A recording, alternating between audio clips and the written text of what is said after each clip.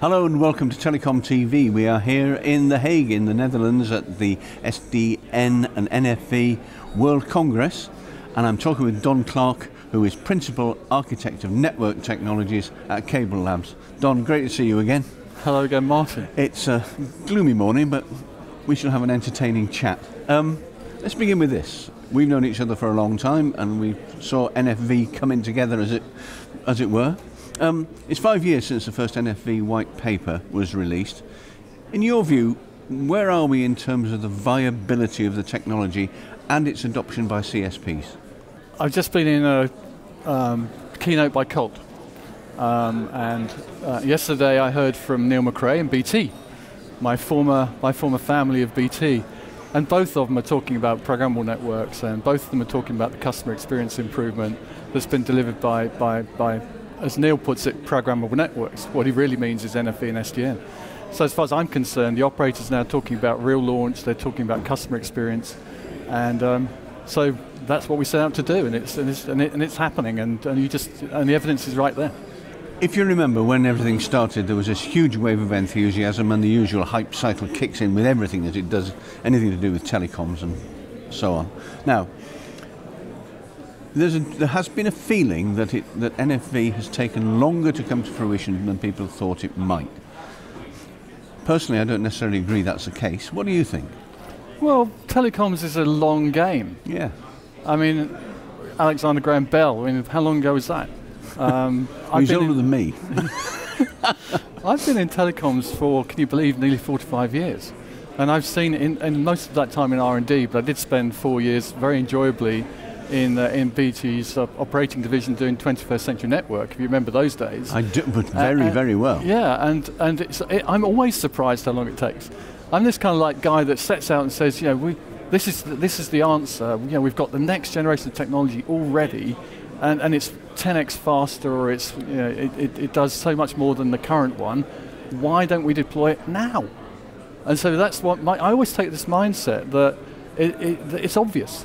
It's obvious that this is the next generation technology, but the realities are that you're talking about massive scale deployments in telecoms. And it's not just massive scale as in volumes, it's massive scale as in geography, right? So we're not just talking about Google updating a data center with a few more servers, we're talking about rollout to millions of physical endpoints. Indeed. Or tens of thousands of nodes. So in the telecoms game, you talk about very large investments, and once you make those investments decisions, you then follow through with the engineering that will be necessary to make those systems reliable and deliver services to customers that you absolutely guarantee will work. And it's not a best efforts game. And regulators sit there omnipresently looking at what you're doing and figuring out how you could make things more competitive, and so we have to be really careful about making sure that those systems deliver what the regulators want, the governments want, the country wants. So that's a long-term game, and so I guess 5 years, in my experience, is about half as long as it normally takes. Well, funny you should say that, Don, because we were chatting last night over a beer, talking about exactly this. And a decade seems to be the norm for everything in telecoms, always. So yeah. 5 years, we're halfway through the cycle, as it were. We are, but it takes... People say, well, Don, why didn't you start 5 years later? Well, it's... But you started too early. Yeah.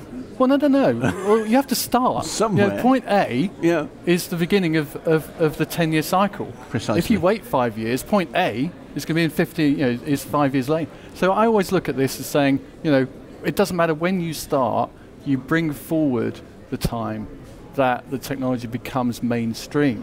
And I think you're completely right. We're about halfway through. I think if I'd sat there while Uwe Mikkel was presenting the white paper here 5 years ago, and I was in the audience very proudly watching Deutsche Telekom use their authority in their country to deliver this thing, if I'd said, well, in 5 years' time, I will be here still talking about it in the same role, except in a different job and in a different country, I would have been really surprised. But now I'm not surprised. Then I would have been surprised, but now I'm not surprised. Ultimately, the transformation journey that we are 5 years into is about CSPs being able to deliver a better customer experience. That's the end point of it all. How are SDN and NFV going to help them to gain the best possible insight into the current and future needs of customers, who are the ones who in the end will pay for all this? Well, one of the benefits that we thought of in our original discussions around this programmability of networks, or NFV, was that you could rapidly test and validate new services, and that's the whole point. I've been through many generations of technology innovation in my roles in BT and now in Cable Labs, and one of the first things we always did was do a technical trial, right? So we do the labs, we do the validation of the technology, does it really work? And then you say, well, okay, well, how does it work in the real world? But we're not quite ready to put real customers on yet, so let's do a technical trial. In BT, we did technical trials with employees, for example. Well, I tell you, I mean, I was responsible for delivering a fibre to the premises trial in BT once I moved out of R&D. It's really hard. Even a technical trial with 100 customers on it is really hard because you have to physically locate the equipment. Now imagine that you've got broadband connectivity now to an NFV or a programmable node. Now you press a few buttons and you've delivered a completely different service experience. So that's what I'm excited about, that once we have these platforms in place, you can do rapid trials to any numbers of customers very quickly. Okay. What else do you think needs to change to ensure you can provide customers with the best possible experience? So adjuncts in and around SDNFV, what is it else that's required? Well, I think it depends what the customer is. If it's a consumer, then you don't talk about any technology at all. It's whatever the experience is. Yeah. But new generations, including you and I, we expect pretty much instant download of whatever it is we want to use. Sure. So you know, the app experience is pretty much what we envisaged in the original discussions that we had. I mean, my colleague Peter Willis, for example, came up with the idea in BT of an app store, and Neil talked about it yesterday for real. And actually, thinking about it, 5 years on, a concept is actually real, and that's the app store. The idea that, for example, an enterprise can configure its own service based on functions that are literally assembled and downloaded to the infrastructure from an app store. So if you're an enterprise experience, and that's really important. And in fact, Mirko from Colt talked about this idea that you can offer customers a lot of flexibility is actually great from your perspective, but the customers are a bit sort of rabbits in the headlights.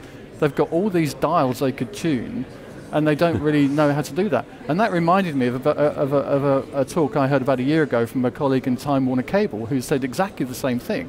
He said, we've got SD-WANs launched, and the surprising thing for us was the customer is a bit scared to turn the knob. They just don't know what to do with the flexibility.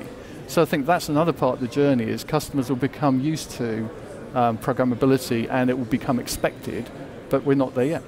We're also starting here, of course, people are talking about what happens after NFV and SDN and what's going to happen when all these things are in place. We're hearing more and more and more about machine learning, AI and automation.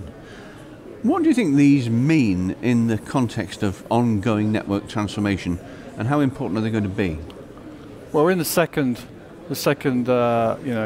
hype phase of AI. I mean, those of us that have been around a long time, I was at university in the late 1970s, early 80s, and computer scientists. I did computer systems as my first degree, and they would talk about AI. Well, we knew it wasn't AI. It's just a good thing. I think we really are now in the realms where there are some elements of intelligence, and I put that in big quotes, around neural networks and the ability to use those kind of techniques to do things. But I think they're very limited at this point in how they can, on the kinds of data sets they can really generate new insights on. In the network space, clearly the idea that you can have surveillance systems that are watching what the network does and over time adapt the network based on the data and the experience that has been learned or acquired. And my problem with that is that where is the data? How do you acquire it? How do you burn network capacity just by the telemetry that you're going to need to do machine learning. I'm actually more excited about not so much machine learning applied to networks, but how networks can support machine learning. So the idea, for example, that you could have algorithms that are running on a distributed cloud, where there's an element of compute within the service provider network. So in other words, using the networks to configure networks in a way that is adds some value to some, I hate to use the word over the top, but some application that runs that is a machine learning application, and now you've configured the network to support that. That's what I think is more interesting. So, Don Clarke, what has surprised you most in the 5-year journey of NFV so far? The diversity of the organisations and people. That I'm sitting here, and behind you is a Korea Telecom booth, for example. And just the sheer diversity of people that are here. If you'd come here at this kind of conference 5 years ago, you would have found a lot less diversity. So that's what I really like about what's happening here. Thank you. If you could borrow the TelecomTV time machine, and we keep it locked up most of the time, and change one thing with regard to SDNFV over the past 5 years, where would you go and what would you do? That's a tough one, isn't it? Oh my goodness. What would I go and what would I do? What would I change? I don't think I'd change anything. Honestly, I wouldn't. I think that everything I'm seeing happening, I'm just kind of just blown away by what's going on, and I can't imagine. The thing is, you end up where you end up here because of a journey that you took, and if you made another decision, you may end up in a different place. Absolutely. I'm happy with where we are, so I wouldn't change anything. Last but by no means least, what's your prediction for the next 5 years, given what we've just been talking about? Well, let's all hope we're around. Yes. And enjoying the job that we do. I think 5 years' time, we won't talk about NFV and SDN. We'll talk about networks that are adaptable and programmable, and it will be taken for granted. Don Clarke, as usual, thanks very much.